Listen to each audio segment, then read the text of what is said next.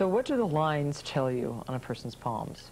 Okay, the lines are details, because we've established character from the shape and the proportions of the hands. If you're familiar with Jungian psychology, there are four basic types.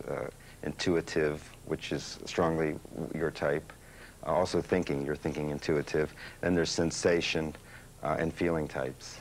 So once you have that basis and you're looking at the lines, the heart line shows the directions and qualities of your feelings, how you relate in terms of relationships, how you communicate feelings. The headline shows how you think, the way you think.